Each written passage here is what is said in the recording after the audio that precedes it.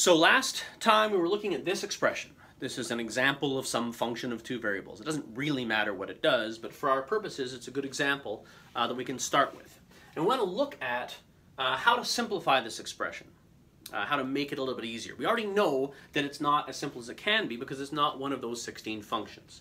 There are some rules about simplification we can decide on together that may or may not make the simplification easier. First rule is, what are you simplifying towards, right? This, in other words, what are your raw materials? What are your supplies that you can use to build the circuits that'll implement these functions? Well, if you can do it with anything, then we want to figure out what the simplest representation is using all available gates. Again, a few videos ago we saw we had 7, I think, or 8 if it counted the buffer or not, different kinds of gates, and or not, exclusive or, exclusive nor, etc. That's fine, but exclusive OR gates, exclusive NOR gates, those are a little bit more complicated. Sometimes we want to build a device that only uses the smallest number of types of gates as well. Now there's a rule that says that if you have AND, OR, and NOT, then you can build anything. So one of the things we could do is we could say, I only want to use AND, OR, and NOT. Then, if we're going to do that, we're going to take this and simplify based on AND, OR, and NOT. If we allow other gates, then we might be able to make this simpler by using one of those gates. For example, this, if we look at the truth table, that's one way that we can simplify. There's lots of different techniques. If we look at the truth table for this function, here's A and B, and here's F.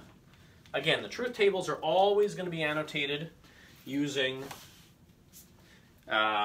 0, 0, 0, 1, 1, 0, 1, 1. These are the 4 possibilities that you can get, and this is the different options. So what we can do is we can figure out what the value of F will be for each possible combination of A and B. Right? All we have to do is plug them in one at a time and see what happens.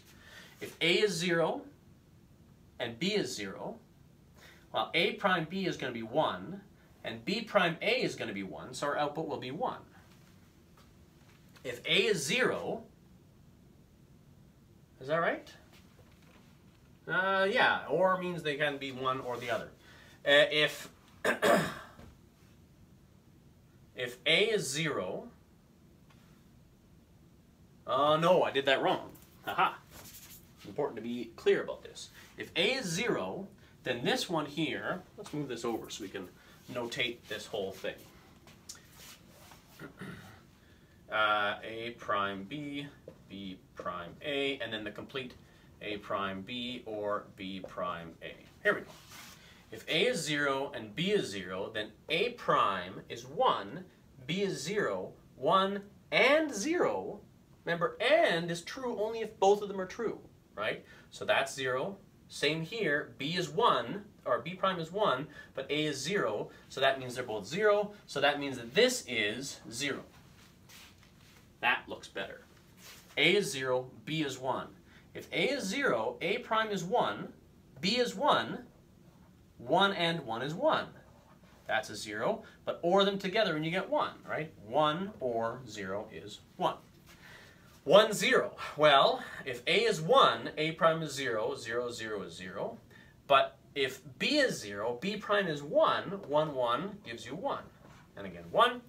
Now, if they're both 1, that's a 0, 1, which is 0. That's a 0, 1, which is 0. And we get 0, 1, 1, 0.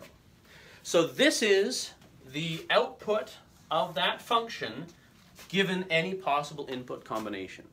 If we don't allow anything except AND, or not, it may be that that's the simplest we can get. But if we look at some of the other gates that we have options to, some of the gates we have access to, does this look like any of the gates from that set of 16?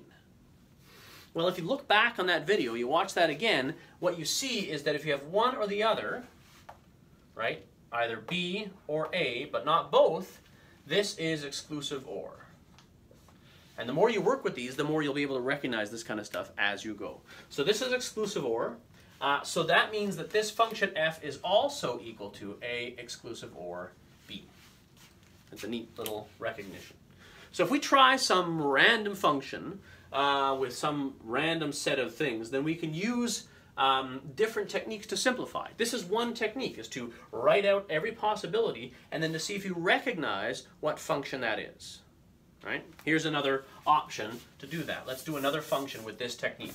Write out all the possibilities and then look at it and recognize what it is. Let's do f equals a or a b prime. Okay? So this is a function of two variables, a and b, and here are the possible values of those variables. Again, we'll look at each term individually, and then we'll see what the completed function looks like, what each output is going to be, and then see if we can recognize what that corresponds to. Well, a is easy, 0, 0, 1, 1. ab prime, well, if a is 0 and b is 1, b is 0, then a, b is 0, 1, which is a 0, because 0 and 1 is going to give us 0. If a is 0 and b is 1, then this is a 0, b becomes a 0, that's a 0. If a is 1 and b is 0, b prime becomes 1, that's a 1. And if a is 1 and b is 1, b is inverted to 0, that's a 0. So if we OR those together, 0 or 0, OR is true if any of the inputs is true. So this is false, this is true, and this is false. This is true, and this is true. So, this is true if there's a 1 there. These two ones mean that. A or AB prime, does that look like anything that we recognize? I kind of think it looks a bit like A. Right? It's true when A is true. It's false when A is false.